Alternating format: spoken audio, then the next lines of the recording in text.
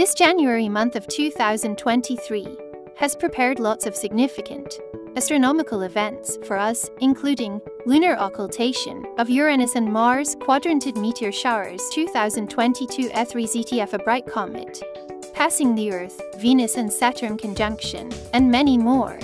Most of the astronomical events on this month can be seen with unaided eye, although some may require a good pair of binoculars and telescope for best viewing.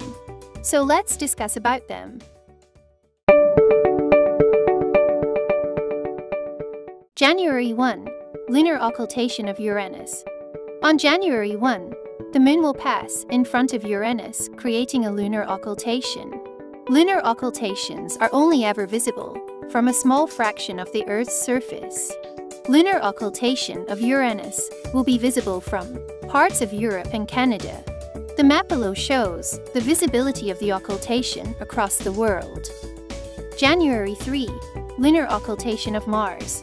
On January 3, the Moon will pass in front of Mars, creating a lunar occultation, visible from parts of Africa and Maldives. The map shows the visibility of the occultation across the world. January 3, 4. Quadrantids Meteor shower. The Quadrantids is an above-average shower with up to 40 meteors per hour at its peak. The Quadrantid Meteor shower will run from December 12 to January 12. It peaks this year on the night of the January 3 and morning of the January 4. This year the nearly full moon will block out most of the fainter meteors, but you may still be able to catch few good ones. Best viewing will be from a dark location after midnight. Meteors will radiate from the constellation Bootes, but can appear anywhere in the sky. January 6 full moon. The Moon will be located on the opposite side of the Earth, as the Sun and its face will be fully illuminated. This full moon is known as the wolf moon because this is the time of year when hungry wolf packs howled outside their camps. January 12. Comets 2022 ZTF at perihelion. On March 2, 2022, astronomers discovered a new comet, which they named 22 ZTF. The comet has been drawing closer to the inner solar system, and although it is brightening, it's still too dim to see without a telescope. However, when it comes nearest the Earth and Sun in early 2023, the comet will become easily visible in binoculars. The celestial visitor will be at perihelion, or closest to the Sun, on January 12, 2023. Spot Comet E3 in binoculars on January 15.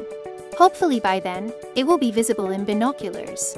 Likewise, at its brightest, the comet may attain visibility to the unaided eye in late January 2023. By January 31, you can spot Comet E3 just after sunset. January 21 new moon. The Moon will locate it on the same side of the Earth as the Sun and will not be visible in the night sky. This is the best time of the month to observe faint objects, such as galaxies and star clusters, because there is no moonlight to interfere. January 22. Venus-Saturn Conjunction. January 22. Venus-Saturn Conjunction. On January 22 evening, bright Venus and beautiful Saturn have a close conjunction. The planetary pair are only 0.4 degrees apart. Southwest, evening sky. The planets will fit together in the field of view of a telescope, but you can also see them with a pair of binoculars or even with the naked eye. January 23. Moon near Venus and Saturn. January 23. Moon near Venus and Saturn. On January 23, the thin waxing crescent moon shines low in the sky, with Venus and Saturn after sunset in southwest evening sky. Luckily, they will be bright enough to spot without any optical devices. January 30. Mercury at greatest western elongation. January 30. Mercury at greatest western elongation. The planet Mercury reaches greatest western elongation of 25 degrees from the Sun.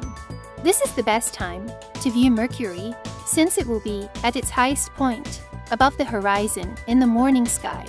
Look for the planet low in the eastern sky just before sunrise. January 31. Lunar occultation of Mars. On January 31, the Moon will pass in front of Mars, creating a lunar occultation visible from parts of the Americas. The map shows the visibility of the occultation across the world. Visible planets in January 2023. Mercury, not so well placed for viewing at the end of month. But Mercury nears Venus on 1 January in southwest evening sky. After that it is hard to see, and it will be in morning sky. In January 30, greatest western elongation, you can spot Mercury in east morning sky. Venus, a brilliant evening planet, Venus.